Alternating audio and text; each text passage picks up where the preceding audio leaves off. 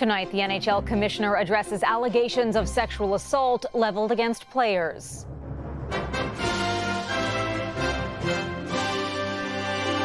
Abhorrent, reprehensible, horrific, and unacceptable.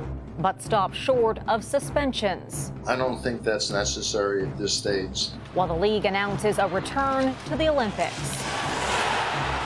Fallen American soldiers return home as the U.S. strikes back overseas. Plus, the twists and turns in the legal case against Canada's crypto king. Parts of Atlantic Canada prepare for up to 80 centimeters of snow. And remembering Carl Weathers. He was someone who had a long, varied career and worked right up until the very end. The football player turned Hollywood star.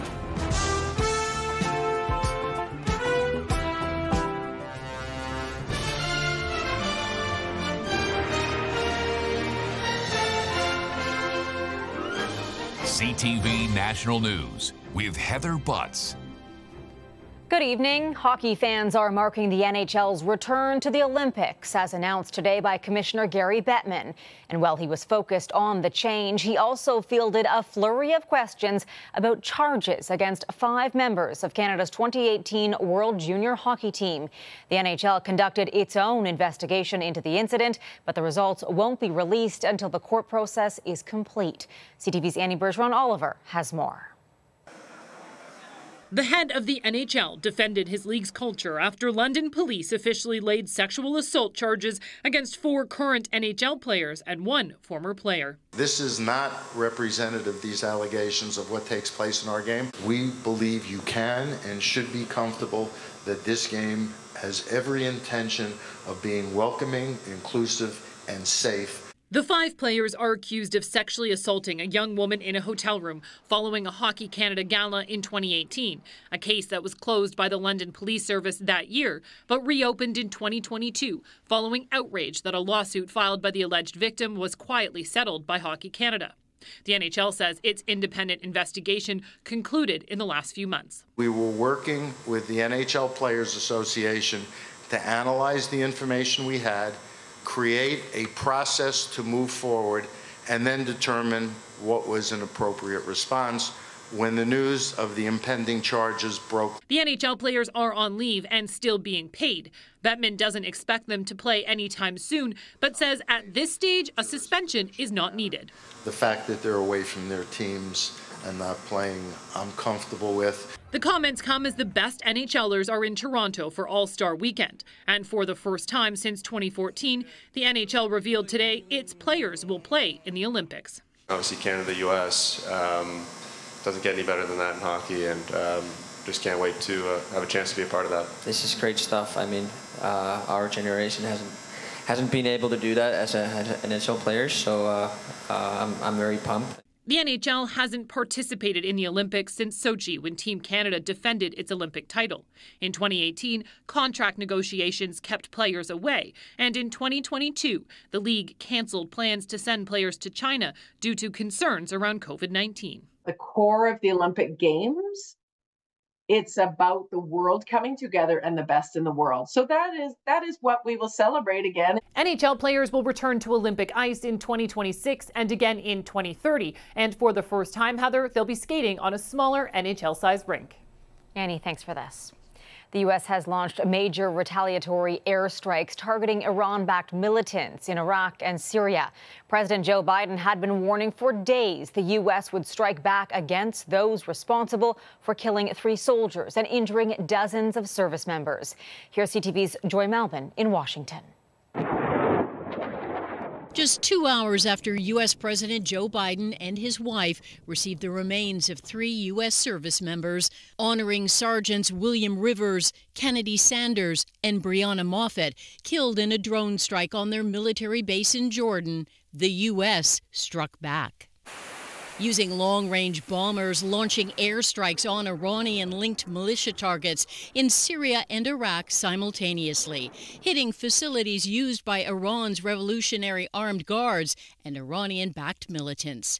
U.S. Central Command says U.S. military forces struck more than 85 targets, including command and control centers, intelligence centers, rockets, missiles, and munition supply facilities. Well, it sounds like it's more than just a punch in the nose, which some attacks we've made before were just signaling, kind of one and done. It sounds like they really wanted to go after these logistical supply lines like we were talking about and destroy them. The president and other top leaders warned for days that America would strike hard after relentless attacks, more than 160 by militias backed by Iran.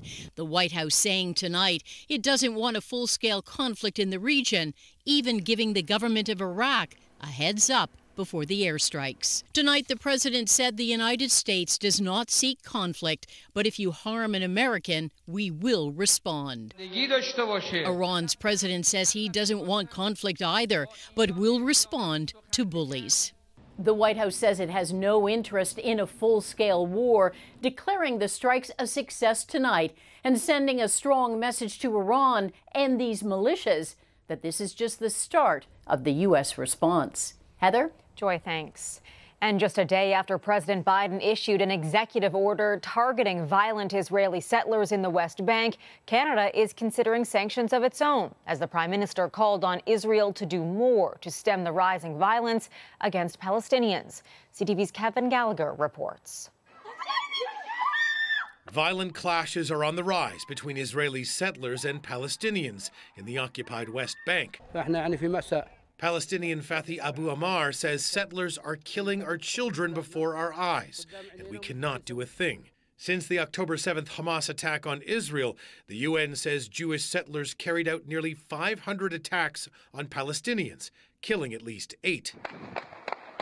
With the Israeli government being accused of inaction, the Prime Minister says Canada is considering sanctions. We are looking into how to make sure that those responsible for extremist violence or extremist settler violence in the West Bank are held to account for it. We are looking at sanctions on extremist settlers. U.S. President Joe Biden issued an executive order yesterday, barring 4 Israeli settlers access to America's financial system and froze their bank accounts over allegations of violence. This West Bank settlement mayor says it's up to Israel to prosecute its own citizens. It is surprising that the president decided to finger point at the small extreme group of Jews who are acting violently, who are treated by the Israeli law enforcement, and ignoring Palestinian violence, who's been killing thousands of Jews. Palestinians hope the West Bank will become a future state, but some 500,000 Jewish settlers now live there in violation of international law. Far-right Israeli National Security Minister Itamar Ben-Gvir has encouraged settlers to carry guns and wants to expand these Jewish communities into Gaza. Canada has condemned Ben-Gvir's provocative call. Today, Prime Minister Trudeau warned settler violence threatens hope of a two-state solution. Heather? Kevin, thank you. To Ukraine now, and a surprise visit from Foreign Affairs Minister Melanie Joly. The importance of bringing back these children home cannot be understated. It is a matter of our own humanity. Joly launched an international effort to advocate for Ukrainian children taken to Russia since the invasion in 2022. She said Canada will seek global help to bring them home. Kyiv estimates thousands of children have been forcibly deported to Russia. Moscow denies the claim. The public inquiry into foreign interference wrapped up its first week of public hearings with testimony from the country's public safety minister, Dominic Leblanc. CTV's Jeremy Charon has been following the proceedings.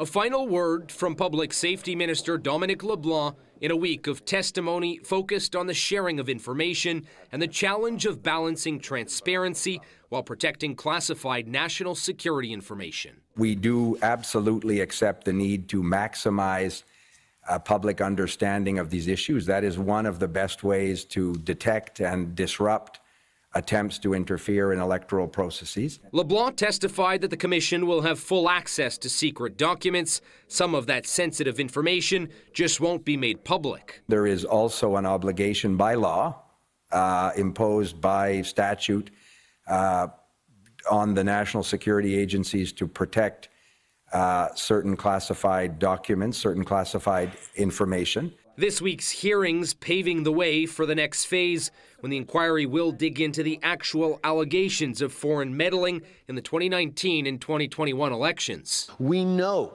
and have long known that countries like China and Russia and Iran and others are trying to influence and interfere in our democratic processes and have for years. Federal lawyers have raised concerns about the risk of sharing too much publicly, but this former CSIS head says there could be benefits. Let us look at our declassification exercise as more than simply transparency for Canadians, but as an effective tool to counter foreign interference from Canada's adversaries. The government's lawyers have also flagged concerns over the timeline and the amount of work required to review and redact large amounts of classified documents. Yes, I think that will likely be a problem because sometimes the reporting can be voluminous and you got to go through it carefully. Now, the next round of public hearings is set for the end of March, with a third round tentatively scheduled for September. The final report, Heather, is due by the end of the year. Jeremy Charon in Ottawa.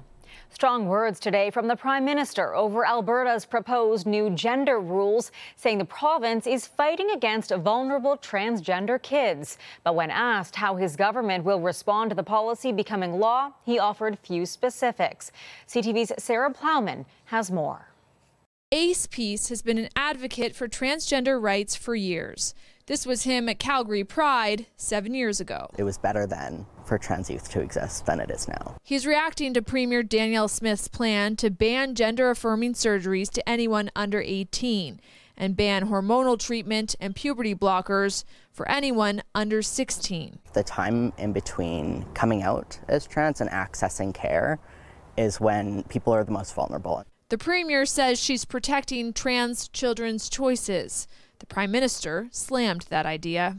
Danielle Smith has now moved forward with the most anti-LGBT policies of anywhere in the country. Some doctors say the move makes a medical issue political and handcuffs their ability to help patients. The myth of this is that a youth could come into a clinic and instantly receive hormones, instantly have some kind of surgeries done because they wanted it.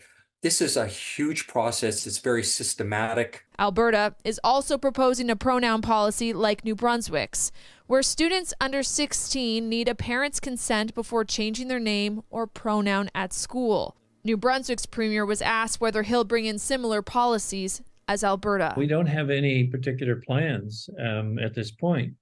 But the whole idea is to keep looking at what are best practices in everything we do.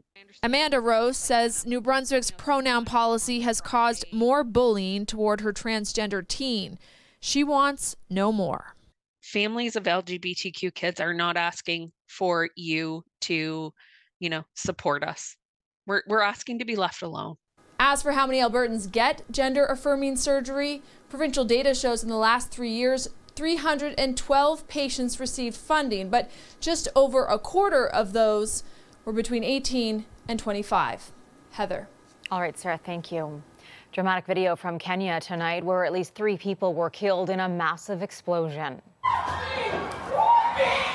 Hundreds more were injured when a truck loaded with liquid petroleum gas exploded in the capital city of Nairobi. The blast set off an inferno that burned nearby homes and warehouses.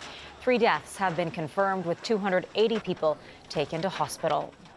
And a fiery plane crash in Florida killed 3 people. Is there anybody else in this house? No, I think they're all out. Go that way. That one's out. The small aircraft suffered an engine failure and smashed into a mobile home outside Tampa last night. The pilot had sent a distress call moments before the deadly plunge. The victims include the pilot and 2 people on the ground. Coming up, Maritimers hunker down.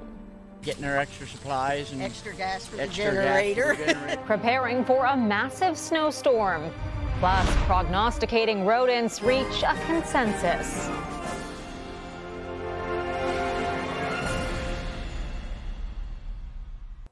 Significant snowfall is expected in parts of the Maritimes this weekend as a storm barrels towards the region. Preparations are underway as some communities could see up to 80 centimeters of snow. CTV's Atlantic Bureau Chief Krisa Nashkate has more.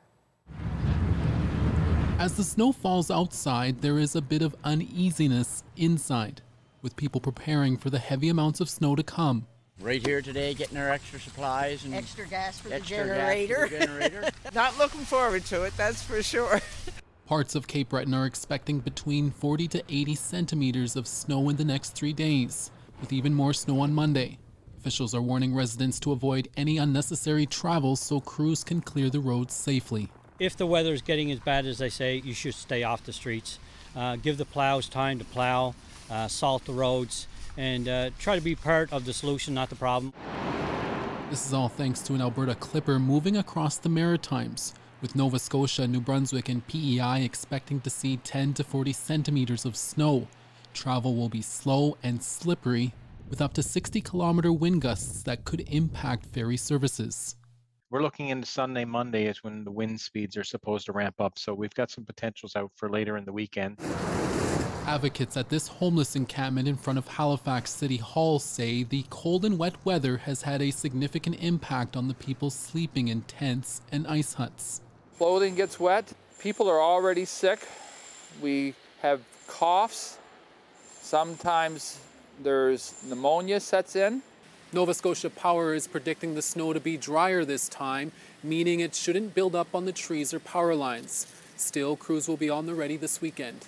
Chris Nachkate, CTV News, Halifax. For Canadians tired of wintry weather, there may be some good news, according to furry forecasters from 3 provinces. 3, 2, 1! No shadow. Hundreds watched as Ontario's Wyerton Willie emerged from hibernation to predict an early spring. Famed groundhogs from Nova Scotia and Quebec also in agreement, forecasting a short winter. Glad tidings on this Groundhog Day! An early spring is on the way! South of the border, all eyes on Punxsutawney Phil, who gave the same prediction. Still ahead, where's the money? Questions from angry investors and the unraveling of a crypto giant.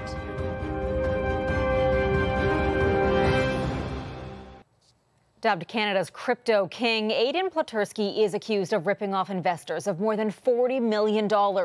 Under investigation for fraud, today one of his associates was sentenced to time in prison. Here's W5's Avery Haynes. The only drug I'm addicted to is making money. That's the only drug I'm addicted to. And we just hit 100 followers. The so-called crypto king is traveling the world in luxury and live streaming to his fans. I'm not hiding anything from these guys. I've opened all my books up to them. Despite being forced into bankruptcy and accused of running a massive Ponzi scheme. He was building up this facade, this lifestyle that made it look like he was the success that he alleged to be. Aidan Platersky, a young man in his 20s from the suburbs, convinced hundreds of investors to hand over tens of millions of dollars to invest. People like Anna, whose identity we're protecting. I thought to myself that there's just something that continuously felt like it's not right, and I wanted to get my original investment out. Anna called authorities when her investment wasn't returned, and when other investors realized they wouldn't see their money again, a dramatic turn. I should have been honest with everybody when I told them I had lost a lot of money. Platersky was kidnapped and tortured in December of 2022, allegedly by angry investors. That kidnapping is still before the courts, and now W5 has learned that Platersky had feeder groups across Ontario, one in Chatham run by a young man named Ryan Rumble, and one in Oshawa run by this man, Colin Murphy. Well, let me ask you this. There are a lot of people whose lives have been really destroyed by investing with you. What do you have to say to them? Nobody invested with me. Colin Murphy has been found guilty of destroying evidence and sentenced to 5 months behind bars, the first of Platersky's associates to be punished. Ryan Rumble, who's also being investigated, has fled to Dubai. He's the subject of a class action lawsuit involving 125 investors in Chatham. The lead plaintiff is Emily Heim. It was my first time ever investing, right? So it was a huge deal for me. It wasn't money we just had sitting in an account. It was money we were borrowing. In bankruptcy hearings, it's alleged that almost none of the investors' money was ever traded, but used as Platersky's personal piggy bank, high-end cars, jewels, and lavish travel. Am I on federal charges? No, I'm not. No charges at all. Nothing criminal. Platursky has not been charged criminally, but he is the subject of a Police and Securities Commission investigation. Avery Haynes, CTV News, Toronto. And you can catch more of the investigation of the Crypto Bros on W5 tomorrow, airing on CTV at 7. After the break, saying goodbye to Carl Weathers, honoring the former NFL linebacker who became a Hollywood star.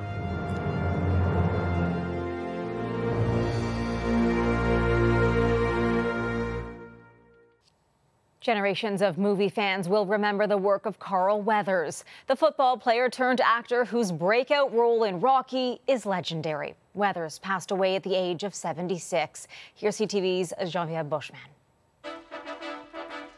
An athlete on screen in his signature role.